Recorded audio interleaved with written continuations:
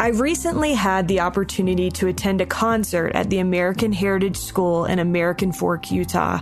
As we were leaving, my brother-in-law, who is a huge music guy, said it was one of the most impressive concerts he has ever attended, and I think many of us echoed his feeling.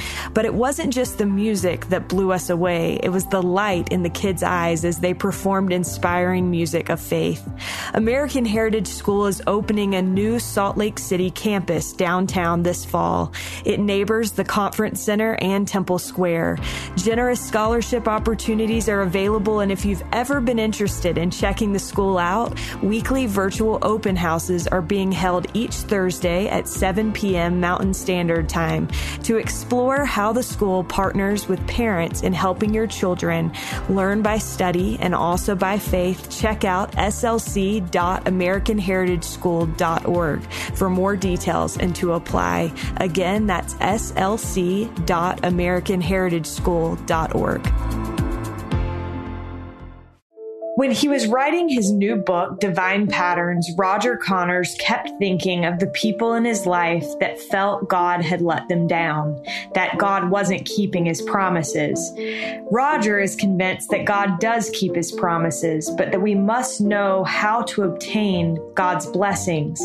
As he explains, understanding how God grants blessings when and where is vital. Roger's goal was to help readers keep pushing forward with patience and hope until the day that even the seemingly withheld blessings will all be fulfilled. Roger Connors is a 4-time New York Times and Wall Street Journal best-selling author with over 35 years of expertise in organizational culture. He has co-authored many books, including The Oz Principle, Change the Culture, and Change the Game. He is a graduate faculty professional member of Utah Valley University, an adjunct for their MBA program.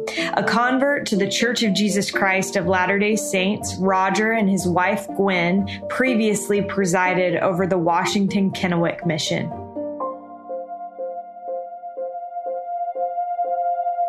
This is All In, an LDS Living podcast where we ask the question, what does it really mean to be all in the gospel of Jesus Christ? I'm Morgan Pearson, and I am honored to have Roger Connors on the line with me today. Roger, welcome. Thank you very much. Good to be with you. Well, I absolutely loved reading your book, and I feel like I learned so many things that it may feel like we're going a little rapid fire today. But I wondered if you could start us off. You have written multiple best-selling, more business type books. So tell us a little bit about your professional career and what led you now to write a book that is religious in nature and about divine patterns. You bet. So I've been a leadership coach and an organizational transformational change consultant, and involved in the study and practice of human performance, working mostly in Fortune 500 and Fortune 1000 companies all around the world for about 3.5 decades.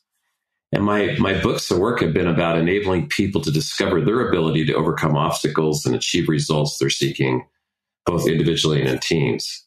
So now I get to address that in the spiritual realm, which is fantastic. My leadership books evolve around developing mental models about how to most effectively deal with circumstances you encounter and be successful. And the scriptures are filled with those models or patterns that help us to be effective in accessing God's power to help us solve problems and be happy. So I think it's interesting how there are several people, I think, that are members of our church, past and present, who have been able to take basically gospel principles and you kind of filter out the gospel part of it, right? And have what remains is more secular. And there's an example that I thought was really fascinating in your book. You said, throughout my professional career, I have written about the power of personal accountability. The main idea is simple. At the heart of the message lies this one simple truth. You can't let your circumstances define who you are and what you do. That kind of thinking only brings a sense of victimization that paralyzes your ability to think clearly, creatively, perfectly and quickly. Instead, you have to take accountability in order to take charge of shaping your circumstances. Do this and good things, positive things, game-changing things will begin to happen. Easy to say, but maybe harder to do. And then you say in this book, now in a more spiritual context, I can add this important truth. When you combine all of your efforts with God's grace and power, there isn't any circumstance that you can't face and eventually come off conqueror. And I want to come back to this idea later, but I think this is interesting because you are able now to bring in these spiritual components that you haven't been able to talk about before. Has that been kind of liberating? Oh, for sure. Without question. In fact, anytime I would be teaching those principles and ideas to a leadership team, there's always a temptation to say, but there is something else. And now I have the opportunity to talk about something else. So that's great. That's so cool. I love that. And you are a convert to the church. Is that right? That's right. How did you come in contact with the church? So I was a pretty curious young man. I was thinking about life and where we came from, why we're here, where we're going, had all those natural questions. And I remember walking down this hill, Applause Road in Southern California with a friend I played football with on, just street football. And I was telling him about a book I was reading. It was called Chariots of the Gods. It was a New York Times bestseller about ancient astronauts visiting the Earth, and I'm inquiring about all this. I'm like, this sounded pretty plausible. And he says, well, I know where we came from. And I looked over at him and I thought, you? There's no way you would know that. And then he started sharing with me the plan of salvation. And it blew my mind. I immediately knew what he was telling me was true. And I was just dumbfounded. This friend had this knowledge, and that's what kicked it all off. That is so cool. What a great story. I remember even as a member of the church, when I was in probably 5th grade, we had a guy take the missionary lessons at our house, and the missionaries had, the flip charts and explained the plan of salvation.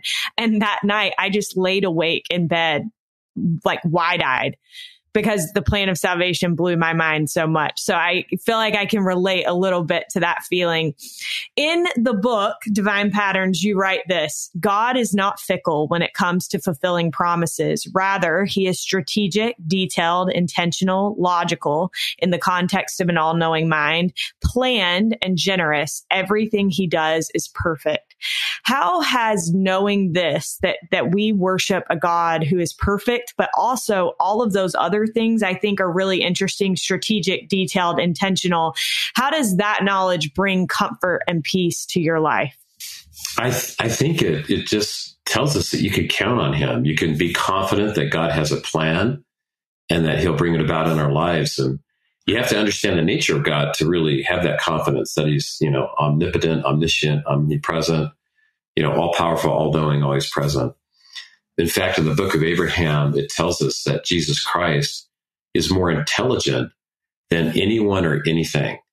And there are some who interpret that scripture as being that he is more intelligent than all the collective human intelligences combined. I mean, that's who we're relying on. That's who created the plan. I'm like, boy, if you want to get a good plan, that's the person I want to go to say, hey, could you make a plan for me? That's a great way to go. And I recently attended a physics lecture from Professor Brian Cox. He's a pretty popular lecturer on the topic. And he said that there were 20 billion potential Earth planets in our galaxy alone. 20 billion. And then he said there's 2 trillion galaxies in the universe. And then he went on to say that now scientists are speculating that there's an infinite number of what they call bubble universes. I mean, that's a lot of intelligences, right? So for sure. My view on this is that you can count on him anytime, anywhere. In fact, I remember as a young man coming back home as a convert from my mission, I came back home to my house in Southern California and didn't really have a lot of friends. I didn't have a big network. I'd only been a member of the church a year before I left. And my bishop finally turned to me one day and he said, you should go to BYU. And I had applied. I'd gotten accepted for night school, but I had decided not to go. And for some reason, when he said that, it triggered me. And I thought, okay, he's right. I should do this. And so I offered a prayer to Heavenly Father. And I said, I'm going to need your help because I know no one up there. School starts in a week. I have no place to stay. I loaded up my little Opal and had to tape the plastic in the window because my window was broken, and a gum wrapper held up my rearview mirror. And I had like $20 in my pocket and went up to BYU. And I remember pulling in on Center Street, and where Center Street hits 900 East, and sitting there. It was about 7:00 at night. Finally got into Utah, thinking to myself, okay, now what? Like, I have no place to stay. I have no idea where I'm going. And I looked over to the corner across from me, and I saw this little apartment complex. And I had this strong impression, go there. So I pull into this apartment complex, and I go knock on the manager's door, and she finally answers and asks what I wanted. And I explained what was going on. And she's like, school starts in a week. I said, yeah, I'm aware of that. And she said, I have one bed left in the apartment complex. If you go down and meet the roommates and they say you can stay there, then I'm going to let you do it. I said, okay. And so I was walking down to go knock on the door. I'm starting to think, roommates? Wonder what that's going to be like. So I knocked on the door, and when the door opened, standing in the threshold were 3 former missionaries from the Georgia Atlanta mission where I served with. And they started laughing and said, Elder Connors, and Elder Duffman and the others. And they said, what do you need? And I said, I need a place to stay. And so that night, the Lord took me from Southern California, 700 miles, to one apartment complex, to one door and one bed. And I'll be forever grateful to know that He is a deliverer, and you can count on Him. That's such a good story. That kind of gives me chills a little bit. Thank you for sharing that. Can you give listeners an idea of what you mean when you say divine patterns? And I think you did such a great job in the book of showing just how expansive this idea of observing the patterns of the Lord. But give us a little bit of an idea of when we say divine patterns, what we're talking about. It's not really something super new. It's just kind of understanding that in the scriptures, the Lord shows us, models for us, how we can obtain the blessings of heaven. So, for example, one pattern is faith precedes the miracle. That's a pattern. We demonstrate faith, and then miracles happen in our lives. And every time you study the scriptures, there's a 90% chance that when you do your scripture study today, you're going to discover a pattern. And I think in Come Follow Me, we've been in Samuel recently. I was reading about the Lord chastening Eli, the father of the prophet Samuel, through a man of God. And that man of God taught him, he said, for them that honor me, I will honor. That's a pattern. Interesting. When we honor God, He will honor us. And so those patterns emerge everywhere in the scriptures.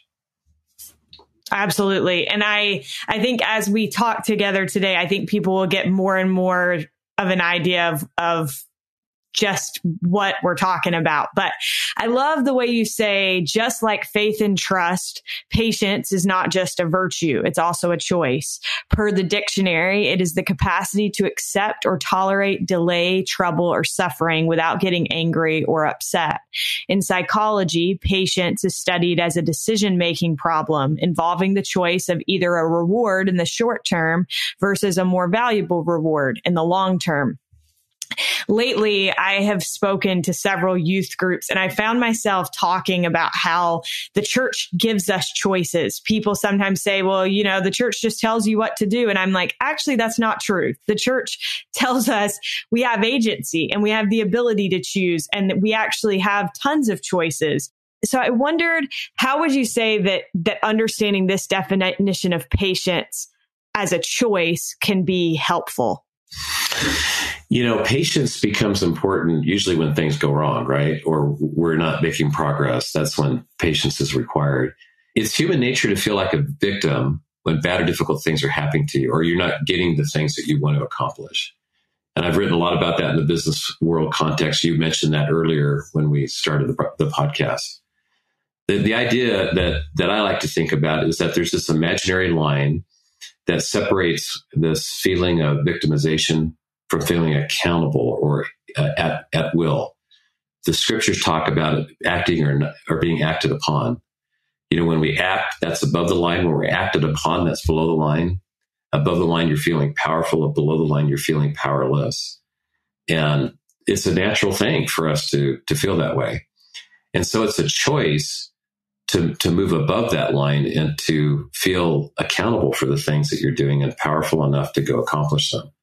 And I think that's where patience comes in. We make a choice to do something about our circumstances, and that's what allows us to feel like we can be patient. And so from my perspective, a lot of the things we deal with are really a matter of choice. One example, there was a man who had a wife who needed a kidney, and this was an article on a story that was done several years ago in the news. And she was old enough where she was really low on the list of potential recipients of a donor. And so he wanted to do something about it. Most people just kind of feel stuck and feel like there's nothing left to do. So what he did is he made a sandwich board, like a billboard that would hang on his in front of him and behind him, put it over his head. And it had everything on it. Wife needs kidney. Could you please call this number? And he walked up and down the highway in his local city. The news article said he got 100 people who called the number and volunteered to offer their kidney. There was one that was tested that would work and actually was able to donate their kidney and saved his wife's life. It took him a year to do that. So, I think when we hit challenging circumstances, a lot of what goes on is we have to make a choice on how we're going to respond to that. And that it is a choice to do something more. And I often ask the question, what else can I do to try to accomplish this? And this isn't Jacob. The scripture is, what more can I do in the vineyard? The Lord comes to the vineyard and the servant in the vineyard says, what more can I do? And he asked that question 3 times. So I think that's a really great question to ask. Absolutely. Along those same lines, I love the story that you tell in the book about a missionary who was able to get in shape to serve a mission after a ton of work. And you said this, now there may be those who would ask, just how is the Lord responsible for doing any of this? After all, it was Ross who put in the effort. Ross made smart decisions about what he ate. Ross rode his bike every day. It was Ross who did the work to slay the monster. Why or how does the Lord get credit? Certainly, we see people who have no faith in God do similar incredible acts. They don't rely on God, only on themselves. How can anyone really know it's God's doing? The touching thing is, if you asked Ross, it was all the Lord. No doubt. It was through God that Ross found the strength to do something he had never done before, to do the near impossible. This is something I'm maybe being a little bit selfish here, Roger, because this is something that I've had several conversations with different people in my life about recently, of how do we balance seeking the Lord's help, submitting to his will, while also putting in the effort ourselves? And how do we, recognize, well, how much effort do I need to put in? Where does that, just having submitted my will, where does that come in? So I wondered if you could tell me your thoughts on that. My view on this, and I've tried to have it be informed by what the brethren have taught, but we'll see, right? So my view on this is that your effort makes all the difference and your effort makes no difference. Both are true. Mm-hmm. And that's the nuance that's really hard to grasp. The good news of the gospel is that through the atonement of Jesus Christ, we don't have to wait to the end for God to step in. We don't believe in a God of your gaps God, meaning he only steps in at the end after you've done all you could do. Through the grace of God, he is active and involved all the way through the process. It may not feel that way sometimes. We may not recognize it, but the promise isn't that, we do everything we can and then he figures the rest out. He's working with us all the way. Elder Renlund talks about the activating effort that starts the process of obtaining the blessings from heaven. We don't earn our blessings, and he's very clear about that. But we do things to begin the process that authorizes God to act. By exercising our agency, we give God permission to enter into our lives and to start working with us and helping us. He's not waiting for us to finish all our tasks. He may be helping us complete those tasks so that he can help it at the end when we finish. But I do believe that I think I learned this not as a member of the church, but has carried this with me. And this little phrase, when you're on your knees, pray as though everything depended upon God. And when you're off your knees, work as though everything depended upon yourself. You can't go wrong with that formula. Right. But I do think at the end of the day, for example, with Ross, the miracle wasn't that Ross finally was able to get where he needed to be health-wise and was approved to go on a mission. The miracle was that Ross had the motivation every day to get out there and to be riding his bike and tackling the monster and staying with it. He was being helped all along the way. And then the miracle happened that he got out and was an amazing missionary. So I think our Father in heaven is with us throughout this entire process, but does need us to do something to get the ball rolling. That's profound. Thank you very much. I wanted to touch on a few things, like I said, a little bit rapid fire. You quote Elder Hales, who said, "Spiritually mature obedience is the Savior's obedience. It is motivated by true love for Heavenly Father and His Son." How would you say, Roger, that understanding, observing, and taking part in these divine patterns can help us develop spiritual maturity? Well, there's a lot of ways to obey. We can reluctantly obey. We can obey pharisaitically and lose the spirit of what we're doing. I mean, obedience is nuanced a little bit. And I think the way the Lord has defined it, He wants it all. He wants all of our heart, might, mind, and strength. He wants that kind of obedience in our lives.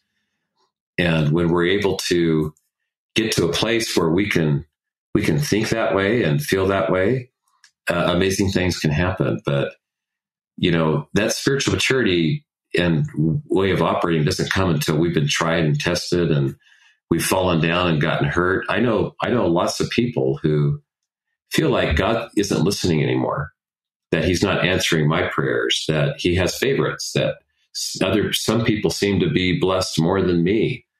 And they verbalize that to me.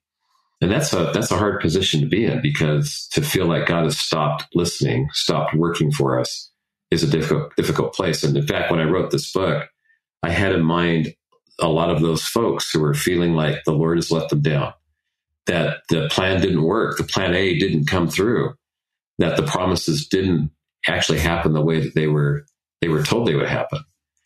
And my hope is that the book helps a bit to help explain why maybe that's happening in your life, and that you can trust Him, and that He will come through, and that He will help you with all the things that you desire. You can have faith and trust in Him. He's not finished with you. He's just starting. And that's my hope, is that people will feel that. Well, I think that's such a cool motivation and a great reason to put the time and effort into a book. And writing a book is not an easy thing. So even when you've done it a bunch of times, like you have a couple of really great one-liners in the book, and they're things that you say, one of them, I shared this with missionaries a lot, or I've been known to say this. So I wanted to touch on a few of these. First, whatever the Lord wants, the Lord gets. What does that mean to you, Roger? So our family scripture growing up was 1 Nephi 3:7. We used to ask our children, what does that mean? And we had this family response. It means if I'm asked to move a mountain, I can move a mountain. And the kids would say that, we probably said that 1,000 times as the children were growing up. And that really, bottom line is the promise that the Lord will move mountains in our lives if it's needed. He'll do it. And so it's relying on that. It's really believing that He will come through and accomplish the things that we need accomplished.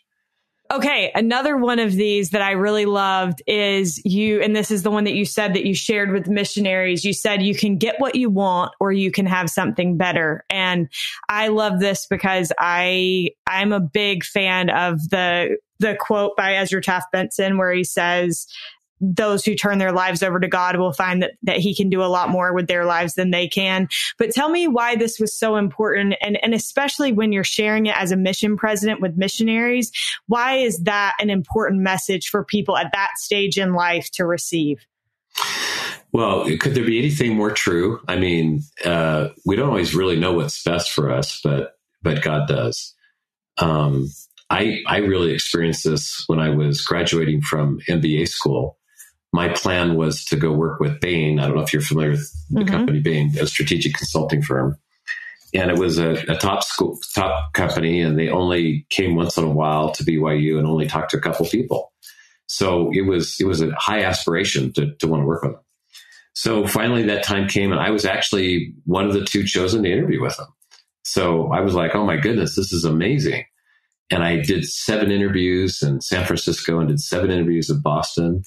And the last interview, basically they said, we don't think you're a fit. And so I came back to the MBA school really discouraged. I'm like, that was my plan A, B, C, and D.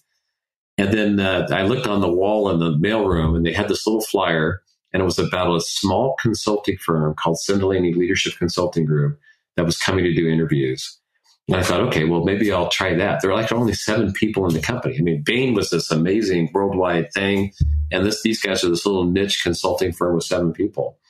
So I interviewed with them, and they hired me, and it catapulted me and launched me into a career that has been amazing, wonderful, tremendous. I've loved it. There were times I couldn't wait for the weekend to end, except for Sunday when I was doing my Sunday stuff. I couldn't wait for the weekend to end so I could get back to work. I just loved it. And who would have known? I wouldn't have known, but the Lord knew. And you can trust him. He's got the best plans for us. And when things don't work out, when a door closes, we can just know if we're walking the covenant path, our Father in heaven will open another door that will take us to the place he wants us to be. I believe in that with all my heart. So I'm so grateful that you shared that. One more, and this is a little bit more of a quote than a one-liner, but this stood out to me as I read. You said, sometimes the manifestation of the miracle isn't immediate, but develops over time, not becoming obvious until we put the entire picture together. How have you seen that to be true in your life? Obviously, the example you just gave is one, but are there other examples of how you've seen that? Oh my goodness, I've come to believe that there's no such thing as coincidences, or I believe if there's 2 or 3 coincidences in a row, a miracle is about to be performed, right? So I remember as a young missionary, we went to a zone conference, and the mission president, he stood up at the zone conference and reminded us that we should be paying fast offerings. And my companion and I looked at each other, and we thought, we should be paying fast offerings? And so we went back to our apartment, and we thought, okay, we sat down at our little kitchen table. I can still see it. It was a little kitchen table, and we each had $5 for the last week of the month. And this was back in the day when you kind of financed your own mission.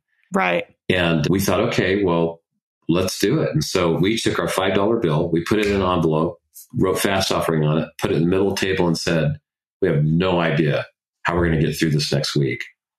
Literally within 2 minutes, the phone rings. It's our ward mission leader. He says, I was just thinking about you guys, and I want to take you out to dinner.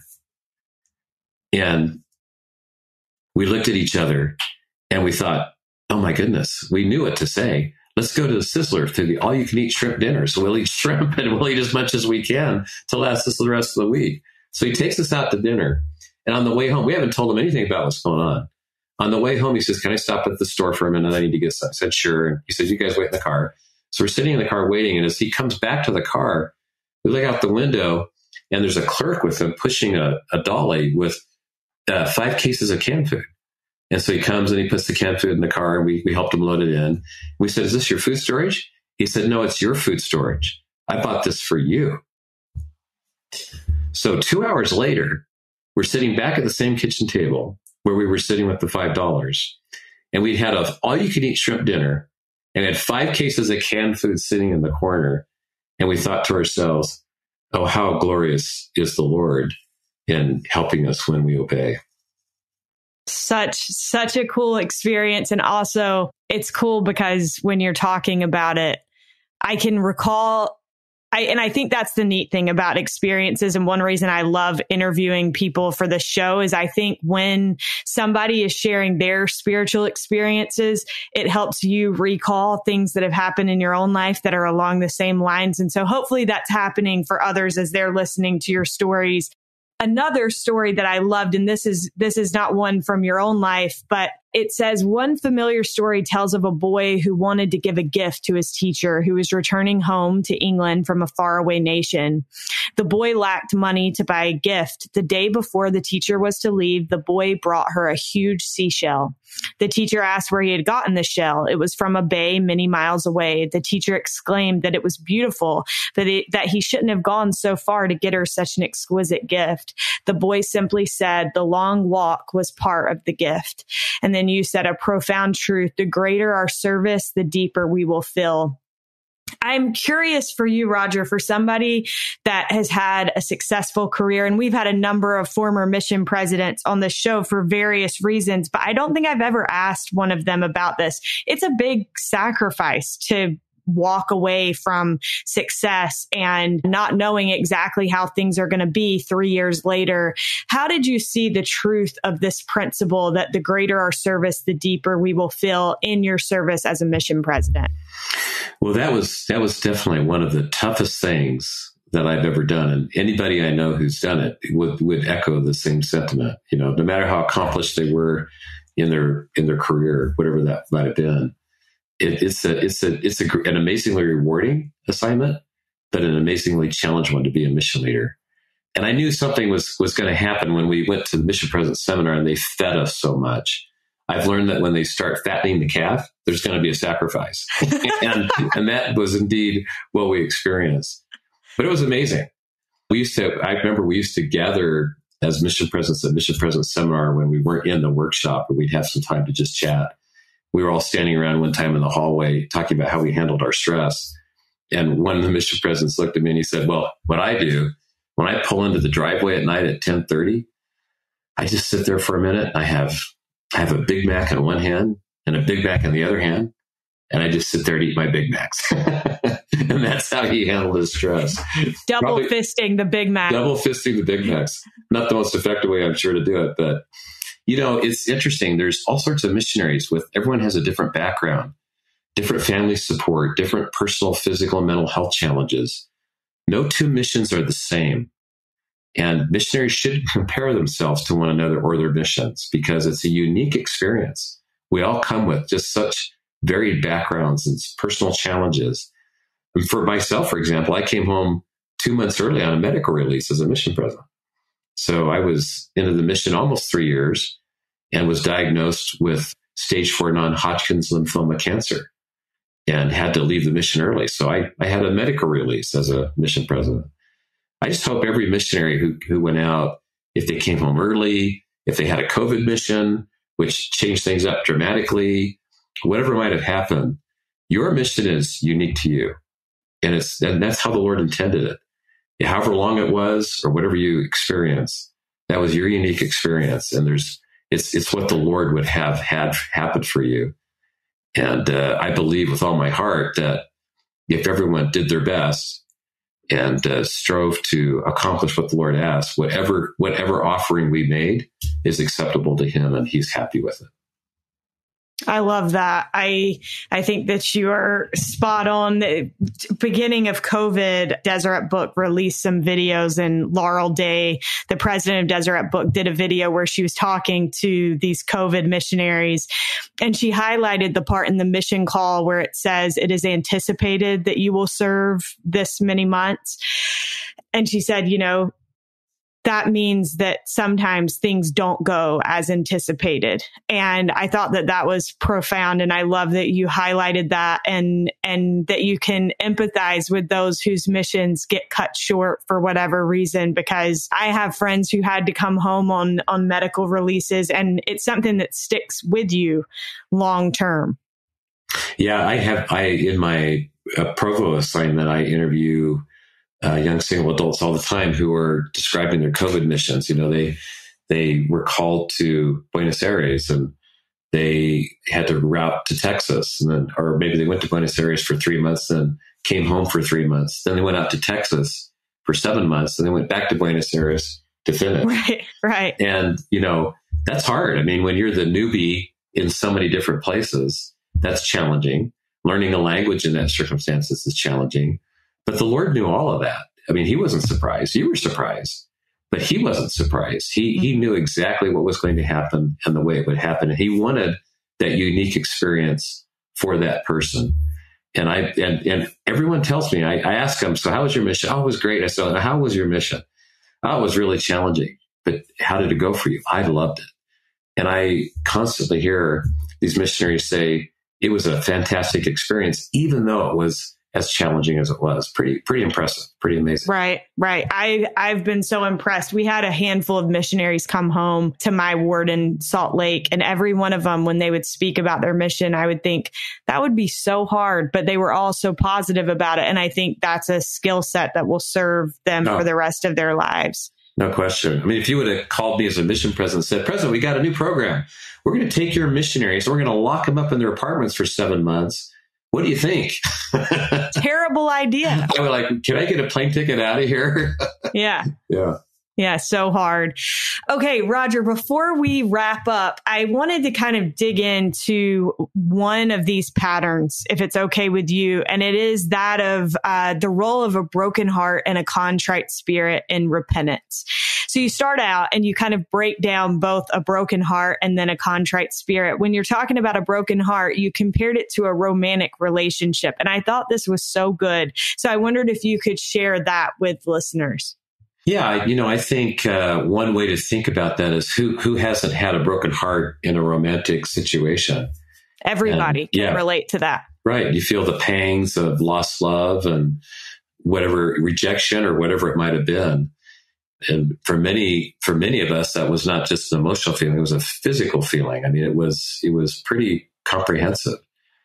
And I think when our Father in heaven talks about that, that's the sacrifice he's looking for when it comes to sin, intentionally disobeying the laws of God. That when we do that we feel that sense of sorrow, that something's missing, something's been taken away. And that causes us to want to come back to him, to be made whole. I'm grateful for the moments I felt the broken heart and contrite spirit, because it's caused me to be better at what I do and what I'm trying to accomplish in terms of becoming like the Father. If we're walking the covenant path, the promise is that we'll have never-ending happiness, and we will be blessed to have all things that are before us. Heavenly Father, he rejoices in our strengths and talents. He delights in our creations and achievements and our service.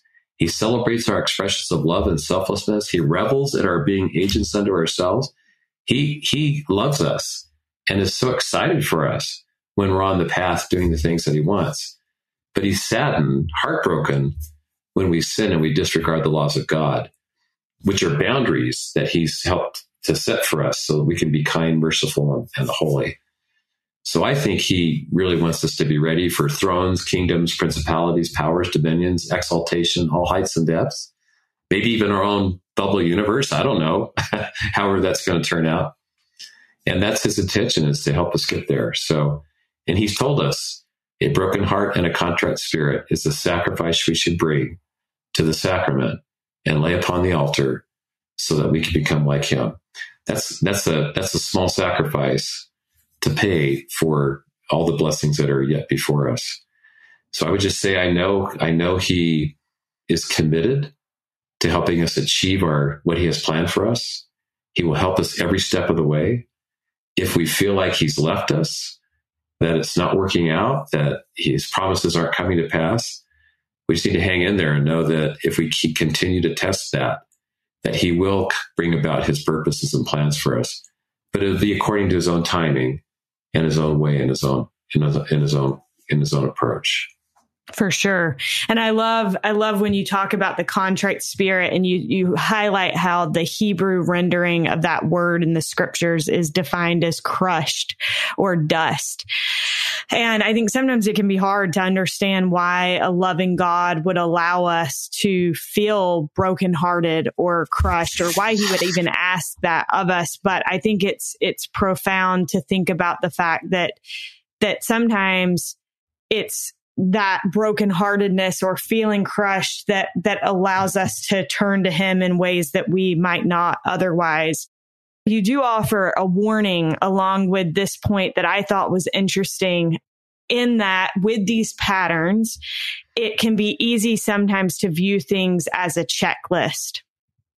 And I think that's human nature. It's really nice for us to have like, okay, this is exactly what I need to do.